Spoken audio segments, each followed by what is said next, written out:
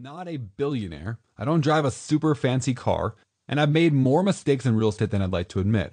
However, I've also amassed a portfolio of rental units and flipped or wholesaled a variety of properties that have provided me with enough income to support my family whether I maintain a day job or not, and I've purchased almost every property using little or no money of my own. I don't say this to brag. The truth is, I didn't jump into creative finance because I was some super genius or because I was trying to achieve some astronomical return on investment. I jumped into the world of creative finance because, frankly, I was broke. I acquired most of my early properties while I was either self-employed or working for less than $15 an hour. I simply had no choice. Be creative or don't invest at all. Along the way, I've made a lot of mistakes, wasted a lot of time, and made more than a few bad investments. However, the many lessons I've learned from it all have made me the investor I am today. So my hope is that I can now share those with you. All that said, this book is not about me. This book is about you and your future.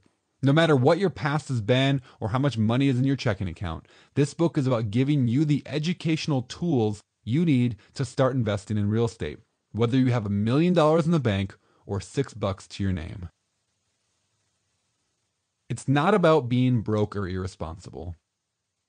I realize that creative real estate investing holds a special appeal for people who have absolutely no money in their checking account. But I want to be clear that I don't equate creative real estate investing with having no money.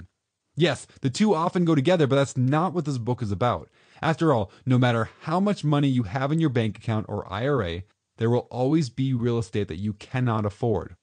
There is always another level, and getting to that level requires a strong commitment to creative real estate investing. Even the most wealthy and successful real estate investors use a heavy amount of creative finance to continue their business.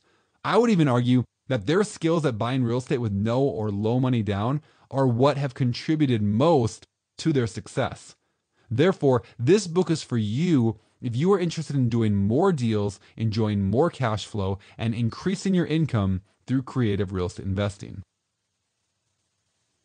This book is not about getting rich. Yes, fortunes have been made in real estate, and some of those fortunes have been made rather quickly. However, for the vast majority of real estate investors, this is simply not going to happen, and I'm not promising you anything different. This book is about applying creativity as leverage to acquire real estate, and this doesn't happen overnight. Building up a portfolio can take years, and the speed at which that portfolio grows depends heavily on a healthy dose of luck, location, and timing. That said, please don't be discouraged. Creative real estate investing truly is an amazing vocation that can transform your future and the financial destiny of your family forever. And I'm really excited to share with you the strategies I've used throughout my career. Who is this book for?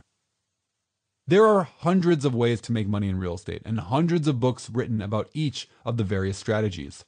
Therefore, I think we should discuss who this book is for before we jump headfirst into the content. This book is for anyone interested in investing in real estate using other people's money.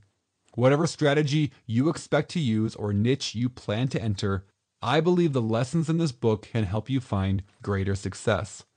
Although I am primarily a buy and hold real estate investor, interested in the extra monthly income, the cash flow that owning numerous rental properties can provide, and even though I tend to mix in the occasional flip or wholesale deal just to keep things interesting, rental properties are my bread and butter and my area of expertise.